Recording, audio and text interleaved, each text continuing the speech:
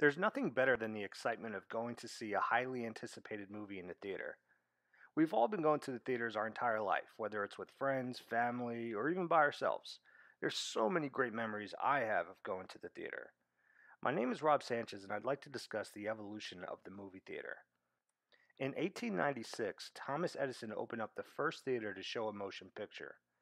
The theater was in Buffalo, New York, and housed 72 people, and it only cost a nickel.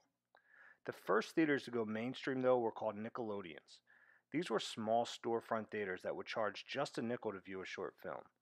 These Nickelodeons gained popularity quick, and by 1914 there were over 3,000 Nickelodeons in America. Now keep in mind, these movies people were watching at these Nickelodeons weren't the type of movies we see today. These movies were very short films and often just scenic movies. For instance, people would view 10 minutes of moving trains. But remember, this was big time entertainment for America. People have never seen anything like this before. It wasn't until the 1920s that larger theaters started popping up. These theaters would show feature length silent films, and to engage the moviegoers, the theater would offer live pianists or organ players to accompany the movies. Going to the theater during this time was considered something only for the low and working class. So in 1925, we started to see more upscale theaters opening up. They were called movie palaces, and they would offer larger seats, air conditioning, and even childcare. The 1930s was a big decade for film, and we also started to see transformation in the theaters happening.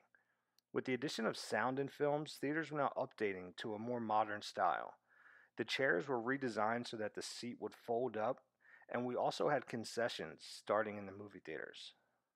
By the late 1930s, theaters were now the norm. However, the African American community had a difficult time enjoying the theaters the same way white Americans did. Many theaters would force African Americans to sit in a segregated section. Some didn't let them in at all, or if they did, they would only allow them come late at night after the last viewing for the white audience. During World War II in the 1940s, Americans used the theater to escape the horrors of the war. The government was asking the country to support their efforts and decided to put a war tax on theater tickets. The American people were all for it.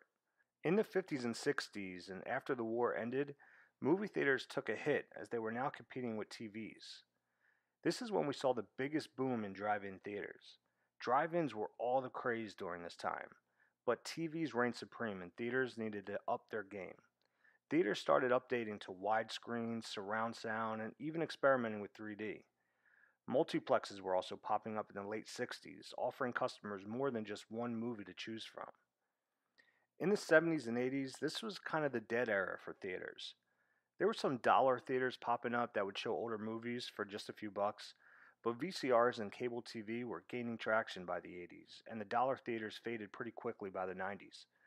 The 90s into the 2000s, however, this is where we saw a massive transformation with theaters.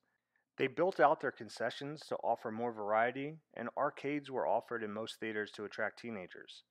IMAX starts to gain popularity in the 2000s, and theaters start updating their seats to recliners and offering assigned seating. In the 2010s, we have luxury theaters opening that offer full dinner and drink service. Some of them even offer beds as seating options. Theaters are now suffering again with the pandemic. They were shut down, and studios started releasing movies straight to streaming. It'll be interesting to see how the theaters bounce back. But when they do, I'll be the first one in line to buy my tickets.